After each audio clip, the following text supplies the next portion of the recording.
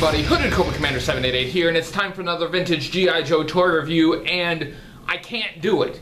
I can't review the toy that I was intending to review this week. I was expecting a part to come in the mail. It didn't come on time, so I can't do it. I don't have the item complete. I can't review it. I've failed! And I was going to surprise everyone by kicking off Tiger Force month. I was going to make April all Tiger Force, and I don't do theme months very often, so I thought it would be a fun surprise. I thought everybody would like it, but now I can't do it because of my failure. Come on, Tiger! What's that, Tony? Go, Tiger! I can do it? That's right. I can do it. I can do it, Tony the Tiger. I can do it, and I will do it. I do have one Tiger Force figure that is ready to review right now. Tiger Force Tripwire. So let's do it. Let's punch through this. Let's look at Tiger Force Tripwire.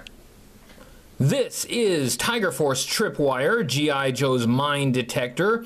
He was released in this Tiger Force version in 1988 and was also available in 1989. This is version 3 of Tripwire. Version 1 of Tripwire was available in 1983 and 1984. Version 2 of Tripwire, which was available in 1985, was the Listen and Fun Tripwire. And all three versions of Tripwire that were released in the vintage line were based on the same mold, just recolored. Version 3 of Tripwire was part of Tiger Force, and Tiger Force was a sub-team of G.I. Joe that was introduced in 1988. And Tiger Force consisted of reused figures and vehicles, just recolored and repainted. There was nothing new in Tiger Force. Except there was one new character introduced in Tiger Force, Sky Striker, who was the pilot of the Tiger Rat.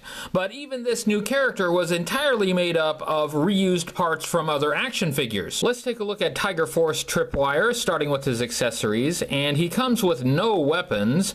His main accessory is his Minesweeper. He is meant to hold it underhanded like this. There's actually an elbow rest sculpted onto the accessory. There's a long, thin plastic wire at the end that plugs into a hole in the backpack. That is sculpted on, and since that is plastic, that can break off, so that's something you'll have to be aware of and watch out for. At the base, we have the Minesweeper itself, and we have a couple indicators sculpted on there. It's attached to a pole, and on the pole, what I really like is it has a sculpted on wire that coils around it. I think that's a really nice detail.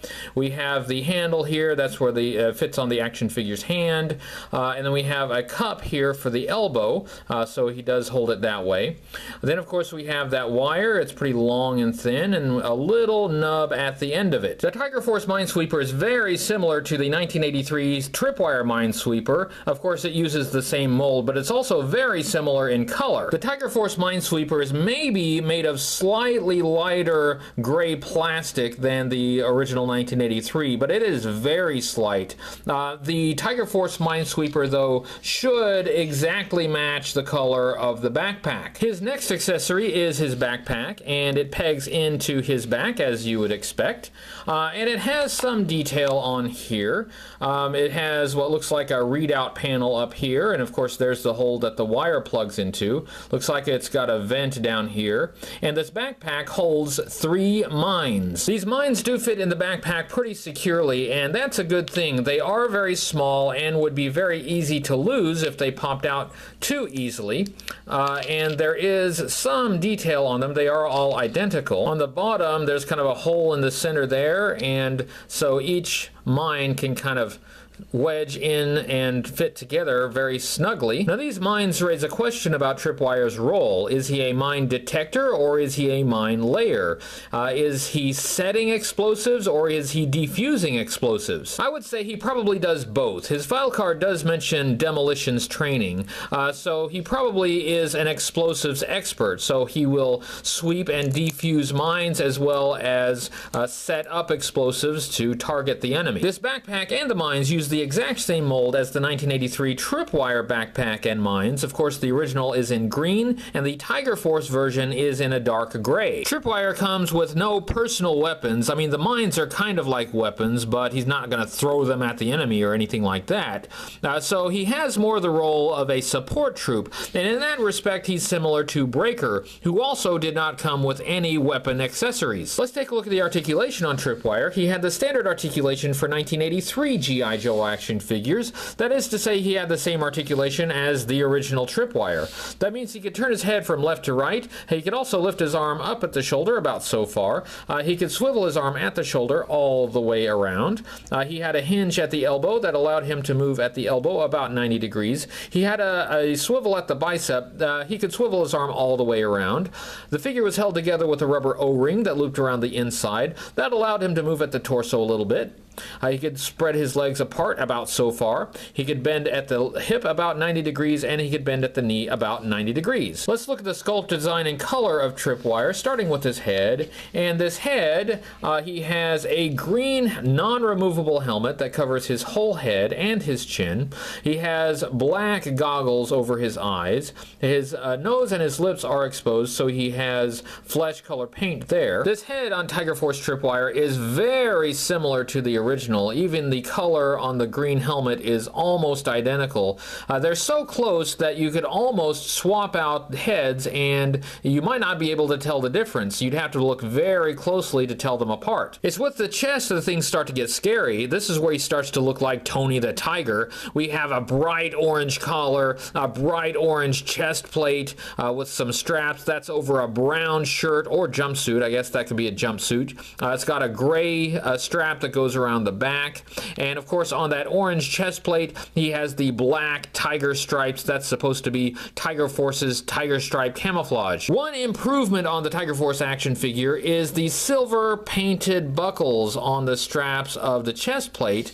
On the original Tripwire action figure, those are not painted details. They're just painted the same color as the straps. So kudos to Tiger Force for improving on the original figure. On the arms we have plain brown sleeves, and we have green protective gloves with some sculpted details on them. That's really not bad. I really don't have any problem with the arms. Those look pretty good. On version 1 of Tripwire, he had rank insignia painted on his right shoulder, and that is not present on the Tiger Force Tripwire. So that's a painted detail that the original had that the Tiger Force version didn't have. So you give one and you take one back. On the waist piece, we have more of that orange protective gear, black stripe on him. We have a green belt that goes all the way around, and he's wearing brown trousers, or this may be intended to be a brown jumpsuit. His upper legs are brown, and the left leg is plain, and the right leg has a sculpted pistol with a silver grip, and I think that looks really nice. On version 1 of Tripwire, that pistol was just gray, and I think the silver is an improvement. He's wearing dark gray boots, and this dark gray color is very close, if not exactly the same, as the gray color on version 1's chest plate. This plain left upper leg was also used on Duke and on Major Blood. And I really don't have a problem with this. I mean, it's just a plain upper leg. There's no reason to sculpt a new leg for an action figure that's not going to have any detail. I mean, I think this is a fair reuse of parts. Let's take a look at Tiger Force Tripwire's file card, and of course we will compare this file card to version 1's file card. It has its faction as G.I. Joe, and it has a nice portrait of Tripwire here, and of course this would have been from the artwork on the front of the card. And this is pretty close to identical to the portrait on version 1 file card. They just repainted it to give him his Tiger Force colors. His codename is Tripwire, and he is the Tiger Force mine detector. His file name is Tormod S. Skoog, which is an unusual name. I wonder what his friends call him. Tor, probably, or maybe Scoogy Doo. One thing that kind of bothers me is the serial number changed from the original. And okay, maybe nobody looks at the serial number, maybe nobody cares, but it does bother me. I mean, it should be easy enough to copy that number onto here. Now, I think this is just laziness. His primary military specialty is explosive ordnance disposal. His secondary military specialty is Tiger Fly co-pilot. Now, that is different from the original, obviously. His original secondary military specialty was demolitions, and that is in accordance with his training.